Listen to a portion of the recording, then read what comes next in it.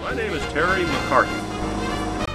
I have always wanted to fly. I can remember as a child, 7 or 8 or 9 years old, dreaming of flying. But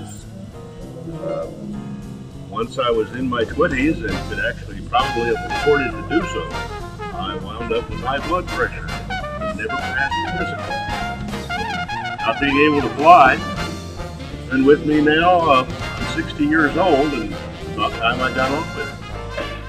Well, I have a single seat ultralight that I picked up about 3 weeks ago, and I'm just learning how to fly it. I haven't actually taken it up yet, but I've been taxiing up and down the runway at ever increasing speeds, so one of these days I'm probably going to lift off and have to figure out how to get back down. So you'll fail to stick to the earth.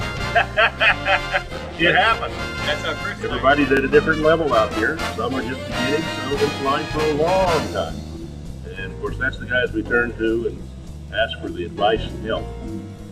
And we get it. And it's wonderful flying around here. It's wide open spaces, nothing to get in your way, just you and the birds. So I'm fulfilling a lifetime dream to fly.